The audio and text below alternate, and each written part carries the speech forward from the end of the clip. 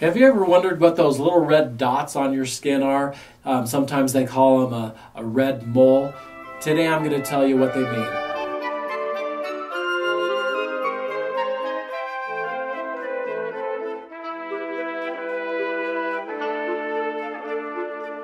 Hi, I'm Dr. Christensen. Welcome to my office. Have you ever wondered about those little red dots that you see on people's skins? They can be on the abdomen or the belly. They can be, on the arms, just about anywhere.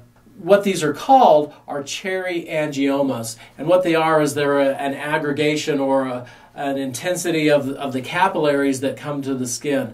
And there's some speculation as to what they really mean. And what the literature is now beginning to show us is that it's an indication of liver congestion. And so when you see somebody with a lot of these cherry angiomas, think in terms of liver generally. For women, it could also be women hormonal issues. It can be an issue with the breast. It can be the issue with the uterus. In men, it could be a prostate issue. But primarily, liver is what we're looking at. And so if you notice these cherry angiomas on your body or on that of a friend, think in terms of liver. What do we need to do to help to heal the liver?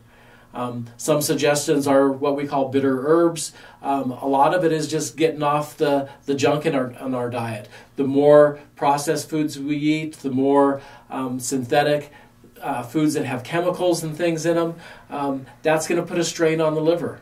And so clean up your diet, eat healthier, and you'll see these things actually begin to disappear.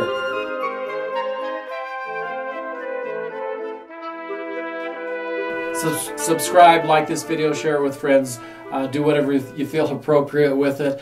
But again, our goal, we want to be healthy. We want to be healthy, we want to be happy, and we do that by putting the right things into our body, both body, mind, and spirit. Thanks, and have a good day.